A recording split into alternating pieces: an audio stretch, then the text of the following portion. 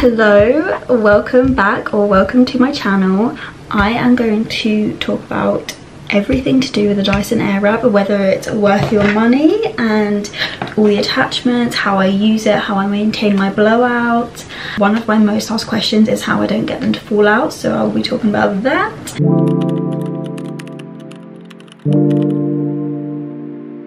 So the Dyson Airwrap retails for £479.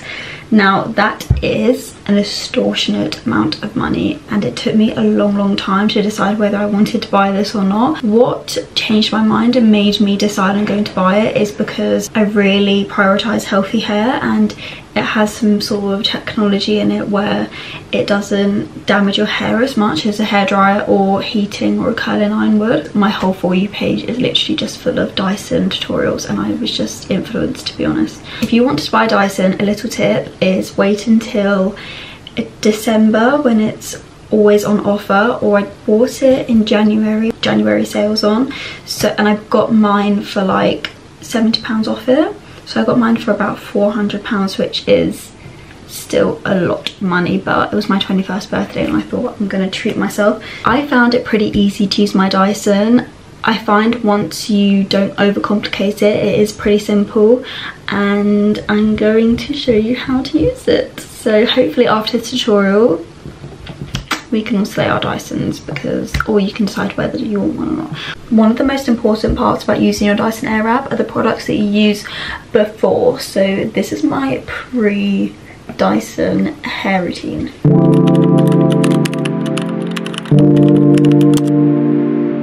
The first product I'm going to use is K18. If you haven't heard of K18, it says it's a leave-in molecule repair hair mask.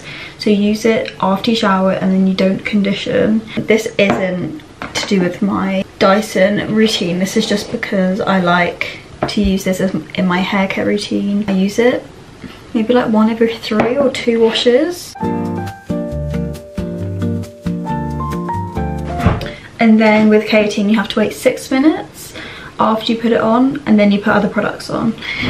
4 minutes are up. Next I use Olaplex number 6. This is the Bond Smoother leave-in styling treatment. I like to use this to help with frizz. And then with every other wash I'll use Colour Wow Dream Coat. I did use this in my last wash, so I'm not going to use this today, but when I use this I'll just section my hair and then drench my hair until it's like sopping wet in this. It helps with frizz and it makes your hair really shiny. I feel like with the Dyson you need help with frizz, especially if you have my type of hair. I've got wavy curly hair. The next thing you're going to want to use is a hair mousse. I use the Dyson Chi to Sun pre-styling cream, straight to wavy, rich conditioning. Okay, what this does, 2 times the hold without the crunch. On the Dyson website the description says this has 2 times the hold without the crunch, engineered with Dyson technology, up to 50% less unwanted frizz, locks in natural movement and shine. Honestly, I just wanted to try to see if this helped actually hold your Dyson curls. I do find this is really well. I have only used it 3 times, so I feel like I need to test it out a little bit more to give a full review, but I do like it. She just is really expensive. I bought this and I do really like it. However, it's £50, so you can definitely find products that do the same thing. Sometimes I'll just use a hair mousse. This is the Lulabelle Sleek Styling Set Mousse. This is literally like £7–8, and sometimes I'll use that. Use a couple pumps of this just on the mid to end lengths of my hair. Go in with another product. This is my Redken Acidic Colour Gloss Heat Protecting Treatment. I'm really big on heat protecting. Honestly, it's so important if you want healthy hair.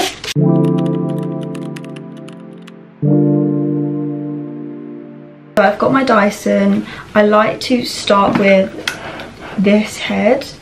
Attachments I've got the long barrel Airwrap. It's got this one, this barrel, the round brush. The round brush I absolutely love. It's got a smoothing attachment and then another smoothing attachment. Honestly, I don't know what this does. And then this is the flyaway attachment, but I just use it as a blow dryer. Settings that I like to have it on, I like it on max heat and max power. Dry my hair until it's about 80% dry, and I'll really focus on my roots because it's really important to have your roots fully dry or your curls will drop really quickly. I personally don't like doing Dyson curls when my hair is completely dry. I'll always make sure I dampen it a little bit before I'll put some mousse in or something, because they just will not hold. You have to make sure your hair is a little bit wet. So I won't part my hair to do this, I will just rough dry it.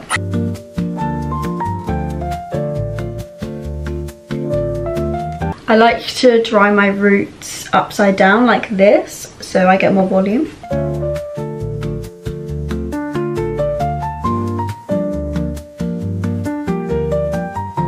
So now I'm done with the rough drying. I'll just brush through it again. Take this head off. I'm going to put the round brush on. I will dry my bangs first. I really need to get my hair done as well. I'm actually thinking about growing out my hair, but autumn I have to go darker. I did like a hair filter on TikTok and everyone was telling me to go brunette, but I just don't think I could ever go brunette. I've always been a blonde, like I'm a natural blonde, so going brunette is pretty scary. And also if I go, this is irrelevant, but if I go brunette, then I have to put all the damage back onto my hair, and I want to go blonde again, and I know obviously I want to go blonde again. Dry my bangs frontwards.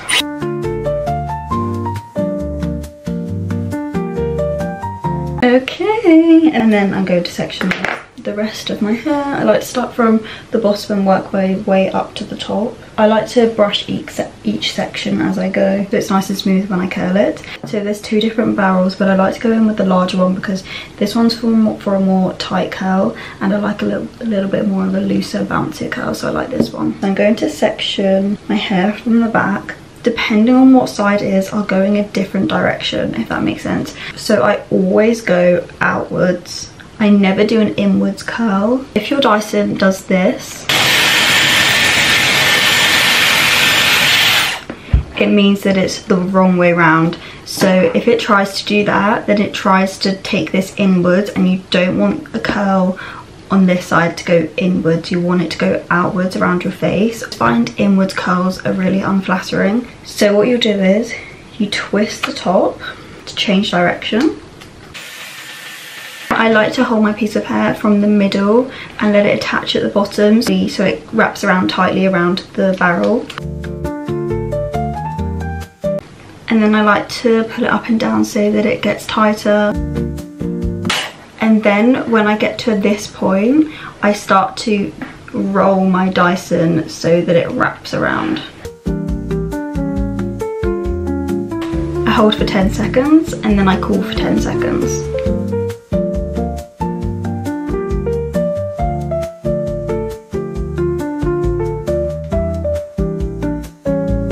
Turn it off and then I pull down, and there you go. It's like a little 1800s curl. It's like Henry VIII. I will twist the top, move on to the other side. I like to take a section again that big. I don't like to do any bigger or any smaller.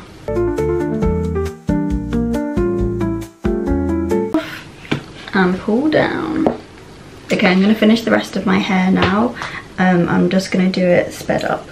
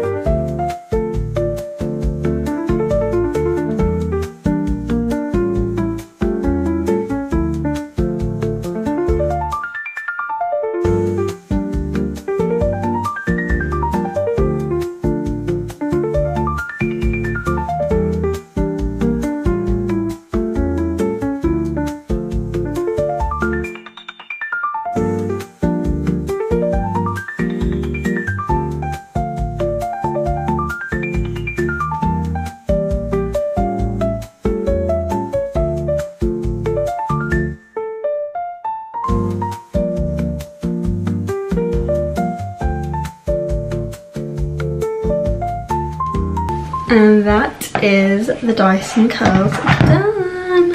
I feel like it's giving Utah curls. I'm just going to hairspray them a little bit. I'm using the Got2b hairspray. This is my favourite one. So now you're done with your curls, you will want to brush them out, obviously. I'm going to take out my bangs. You're going to take your comb and just tease the ends.